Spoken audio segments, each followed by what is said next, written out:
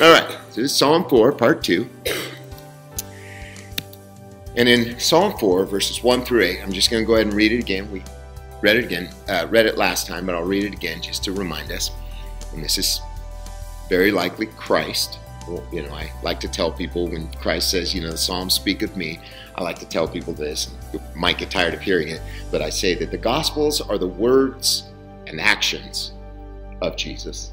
And the Psalms, many of them, are the thoughts of Christ during his ministry and in his kingdom. So during his ministry, he experienced rejection, he experienced accusations, he experienced mocking, and obviously physical pain. But most significantly, the Bible says he became sin. He did not sin, he became our sin. 2 Corinthians. The Bible says God made him, Jesus, who knew no sin, he was the spotless Lamb of God, to become sin for us so that we would become the righteousness of God. And we say that that's the greatest transaction in human history. That Jesus, based upon nothing we've done, says, I'm giving you all my righteousness, and I'm going to take your sin and move it, as according to Psalm 103, as far as the east is from the west. So I believe that this is Christ praying, answer me when I call, O God of my righteousness. He knew that, all his righteousness when he was here on the earth came from God. You gave me room when I was in distress. Be gracious to me. Hear my prayer. Remember, Jesus was praying. He was in distress. Remember that? A lot of distress in the garden. Be gracious to me. Hear my prayer. How long, you people, shall my honor suffer shame? How long will you love vain words? And we showed how Jesus spoke of the Pharisees, that this is a prophecy of the Pharisees. And they were drawing near with their lips, saying, oh, we love God. But he said their hearts were far from him, and they worshiped him in vain. And so they were always picking on everybody else, calling them sinners, accusing, right? And you remember false accuser? Remember what the Greek word is for false accuser? Diabolos, where we get the word diabolical, where we get the word devil. The Greek word is devil. So Jesus was saying, you Pharisees, you're false accusers. That's why he called them what? What is the living being that the devil is compared to? A snake, right? And he called the Pharisees what? Offspring of vipers, offspring of snakes. And in other words, that is devilish. That's diabolical, to accuse Christ, to accuse Christ's people when they've been cleansed by his blood. And that's why we too have to be careful about our words.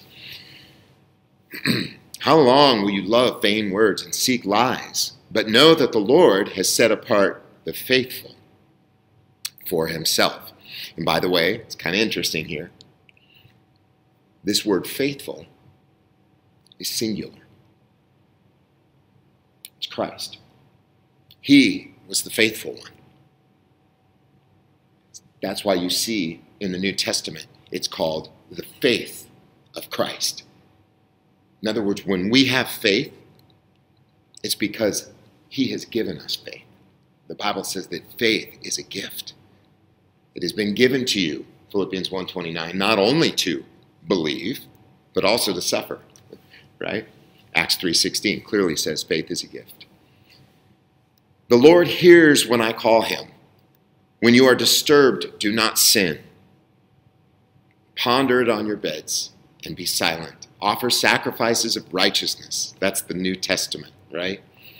It's no longer animals. Christ put all that away with one sacrifice. The Bible says it was a once for all sacrifice. He put an end to sacrifice. Hebrews 9:10. Put your trust in the Lord, he tells us. There are many who say, oh, that we might see some good let the what? Light of your face. Or you could substitute presence or countenance. Let the light of your face, presence, countenance, shine on us. Remember, number 6. O Lord, you have put gladness in my heart more than when their grain and wine abound. In other words, it's a joy that has nothing to do with financial prosperity. I will both lie down and sleep in peace, for you alone, Lord, make me lie down in safety. All right, so we're going to look at this. Let the light of your face shine on us, O Lord. So they're looking forward to this. Remember, is that mine? Oh, okay. So they're longing for the day when God would be with them, when he would accept them into his presence. And of course, by the time you get to Ephesians, it says he has made us accepted in Christ. He has accepted us. That was untrue in the Old Testament. Again, no one could go into the holy place. No one. That high priest, but once a year, but no one else. So there's huge transformation. It was world-changing. It was world-changing. Okay? All right. Okay, so here's the problem under the Old Testament. He says, see, the Lord's hand is not too short to save. He's not saying that he's unable to save, nor his ear too dull to hear. Rather, your iniquities or sins have been barriers. So this was the problem under the Old Testament. They were barriers between you and your God. And your sins, watch this, your sins have hidden his face from you, from hearing. So that was the problem under the Old Testament. Separated from God. But he would allow the high priest in there. Isaiah 64, remember this. From ages past, no one has heard, no ear has perceived. Now, mind you, this is 700 years before Christ. No eye has seen any God beside you who works for those who wait for him. You meet those who gladly do right, those who remember you in your ways. But, of course, that didn't happen. Jesus was the only one who fulfilled that. But you were angry. We sinned because you hid yourself. We transgressed. In other words, they had already sinned, but his face was hidden. And of course, if God's face is hidden, what's going to happen? We continue transgressing. We have all become like one who is unclean. And I don't know if you've ever seen any movies where, you'd have someone, a story about the gospel or maybe during the time of Moses, and someone maybe had leprosy. And what was one of the things that they had to do if they had leprosy? Yeah, they had to yell down the road, unclean, unclean, right? I'm unclean, stay away, so that people wouldn't get unclean. And even the woman, right? Even the woman who went through her monthly cycle, she was unclean for 7 days. And you couldn't touch her doorknobs. You couldn't, this all under the old covenant. It wasn't because God was misogynistic. That's not it. That's not what this was about. It's not because women were worse. Because he told a lot of things about guys too. I mean, it is some graphic stuff. If you look in like Leviticus 13 through 16, he talks about all the stuff that's in us that comes out. He says, man, it's representing something far deeper. So many people focus on, oh, yeah, well, that's bad stuff that comes out. No, that's not what God was saying. Not at all. Remember the Pharisees. Why do your disciples eat without washing their hands? Remember that? And Jesus says, it's not what's outside that defiles a person. He says it's what's inside. From within, out of the heart, Jesus says, proceed all blasphemy, fornication, adultery, murder. It goes on and lists all these sins, right? So that's basically what the book of Leviticus does, is it lists all the sins that we all do all the time. There's no difference. He names them all off. He goes through, he talks about, you name it. He talks about bestiality. He talks about adultery. He talks about stealing, lying, cheating, all these things that our hearts conjure and contrive. And he says this, we have all become like one who is unclean. And all our, are you ready? Righteous deeds. In other words, all of our obedience under the law, he's saying all of our obedient works, all of our righteous deeds are like a what? Filthy cloth. Now, this is a bad translation because he's alluding to the woman's menstrual cycle. That's the Hebrew word. It means menstrual. Okay? Now, there are a lot of people who want to soften translations, I realize, to make it not so intense. If you just say it's filthy, the implication is, that implies that, well, I got it dirty from somewhere out there. Like, oh, I rubbed up against a wall and got my, dirt on my sleeve. No. He says it's like a menstrual cloth. And again, God is not misogynistic. It has nothing to do with that. And he just said it's like this. We've all become unclean inside. And he says we all fade like a leaf, and our iniquities like the wind take us away. There is no one who calls on your name or attempts to take hold of you. Why? For you have hidden your face from us and have delivered us into the hand of, well, the Pharisees would say our enemies, right? Well, our own iniquity.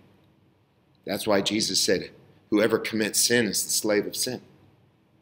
But if the Son, therefore, shall set you free, you shall be free indeed. And we're free. And we're saying, no, but I still sin. But not in his eyes. He doesn't see you that way. He set you free. The Bible says this, one of the most beautiful verses ever. It says, there is now, therefore, there's no condemnation for those who are in Christ Jesus. There's no condemnation. He looks at you as righteous as himself. You are no longer condemned. That's the new covenant. There's no more condemnation. Psalm 13, how long, O Lord, will you forget me forever? Very likely, again, the prayer of Jesus. How long will you hide your face from me? And we say, well, wait, I thought he hid his face from us, sinners. Well, wait a minute. You remember what Jesus said on the cross? Why have you forsaken me? Why have you forsaken me? My God, why have you forsaken me?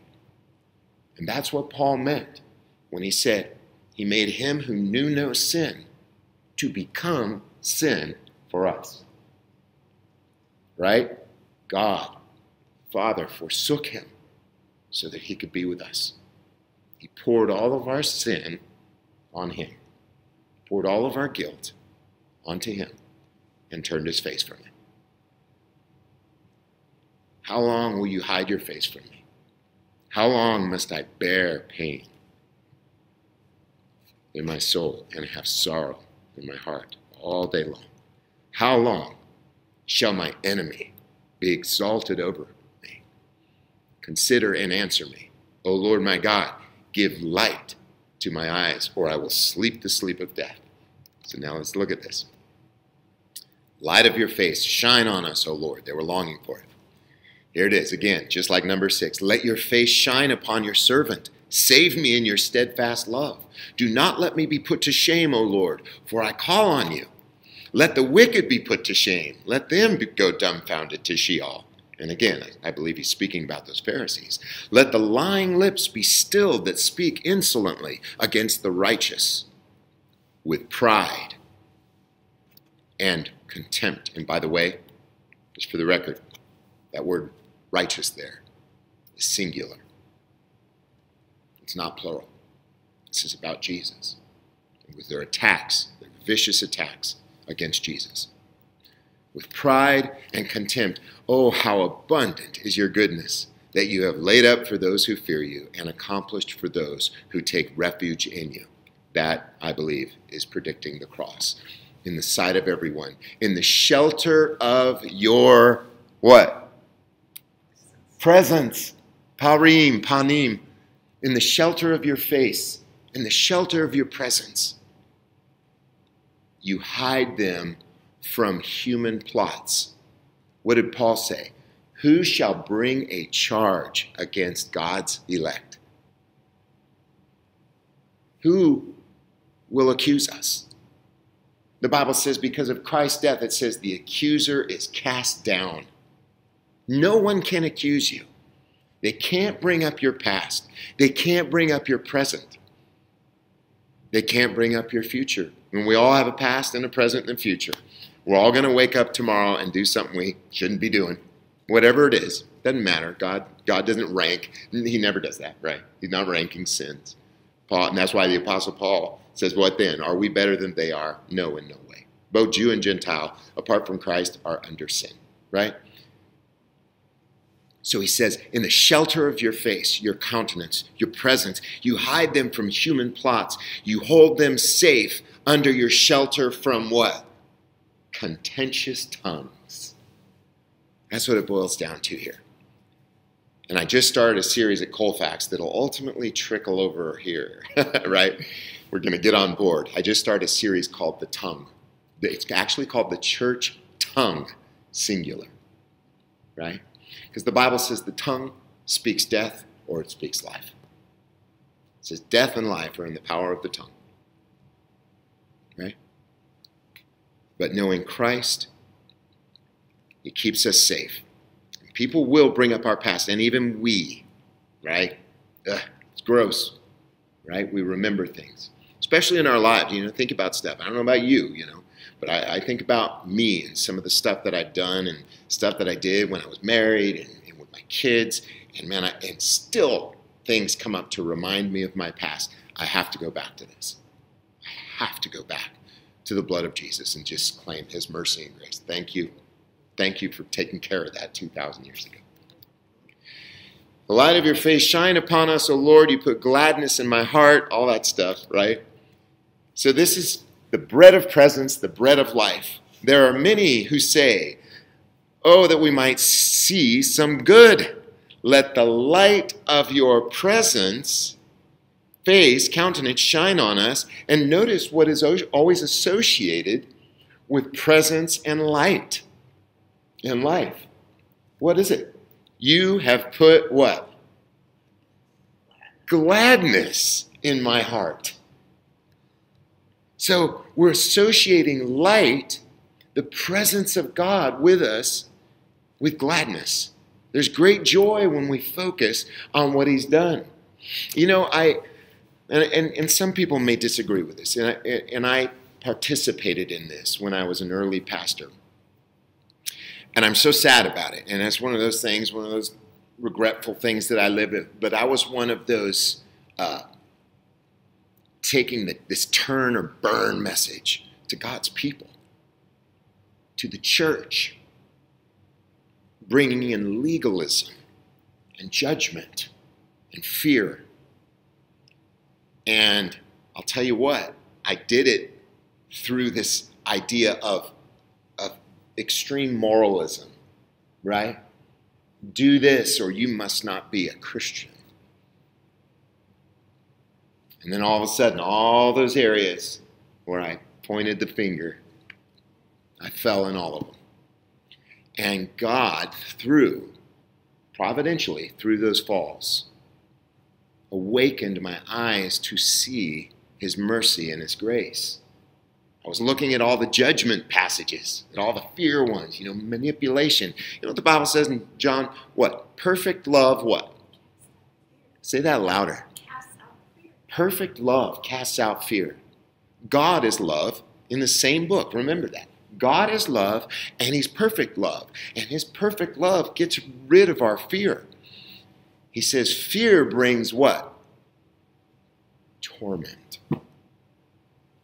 So when we're focusing on our past or our present, we're worried about the things we've done, It's very easy to feel torment. But what happens when you focus on the love of God? That's right. He says, God demonstrates his love toward us, and that while we were yet sinners, Christ died for us. Man, that brings joy to my heart. You know, that's why I do what I do. It's why I do what I do, because, man, I can be a little rascal. You know? And when I go back to the Word of God, it's like, oh, thank God. Thank you, Jesus. Thank you, Jesus. And it really is. I know I'm probably like a broken record.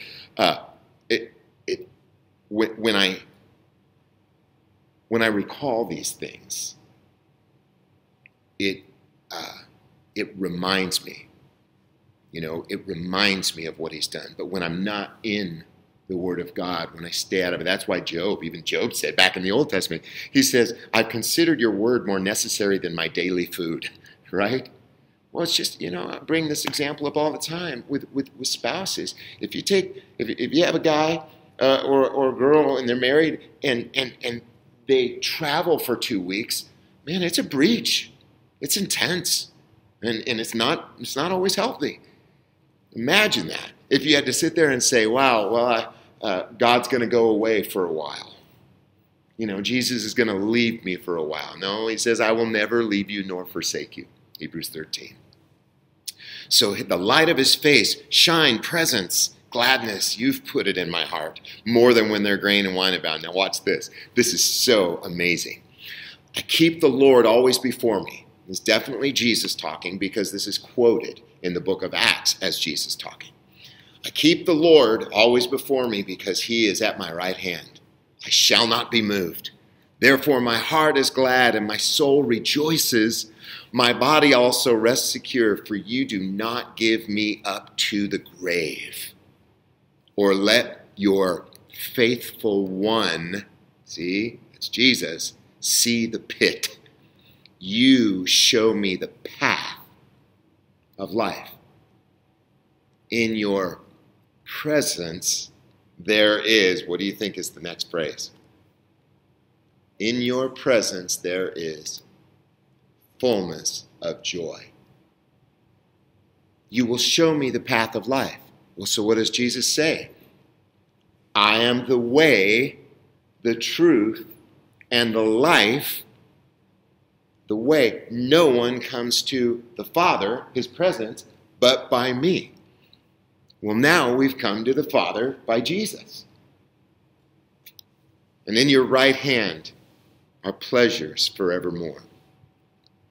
And by the way, that Hebrew word there, and this is kind of, there's such cool connections in the Bible. That Hebrew word there for fullness is a term that is related to eating, right? It's like when we say, I'm full. I'm very full, right? I mean, you can, and think about this for a second. Think about this. And this is true universally. Maybe a little more true here in the United States, because we are just obsessed with food, me included. Have you guys ever heard of the phrase, you know how you can just eat a ton, but you still have room for dessert, right? Someone introduced to me the phrase, I still have a yummy tummy. Right? A yummy tummy. You can eat as much as you want. You can get so full, but man, if there's some really good pecan pie or some, just something incredible, ice cream on warm peach cobbler. Sorry, I hope I'm not causing anyone to stumble. But guess what? So that word fullness means full. And there are some Hebrew scholars who believe that word pleasures is sweets. Isn't that interesting? It's like he's associating. He's like looking at it. All parts of the meal. Like this big, royal, kingly, queenly meal. Well, let's find out what that meal is. Notice the bread of presence and the bread of life. Exodus 25, verse 21. You shall put the mercy seat, here it is, and compare this with Romans 3:25. You shall put the mercy seat on the top of the ark. So triumphing over judgment. And in the ark you shall put the covenant that I shall give you. So this is when he's giving the old covenant. But he says here, there, where? At the mercy seat, I will meet with you.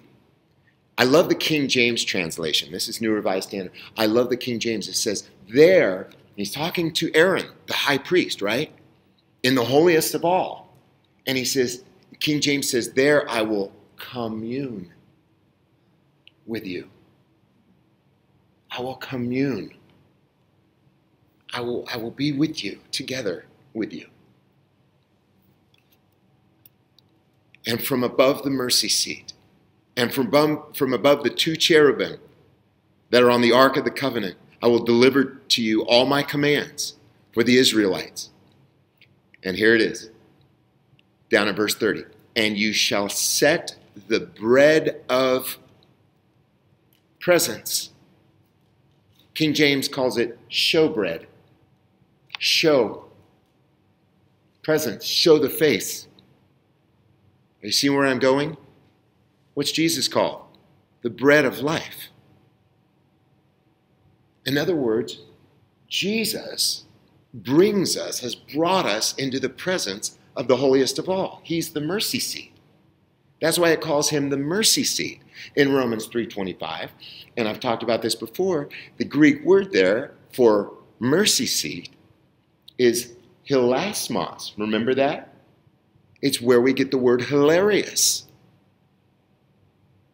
And that is, Jesus is the sacrifice that causes God to be hilarious, to smile upon you, to shine his face.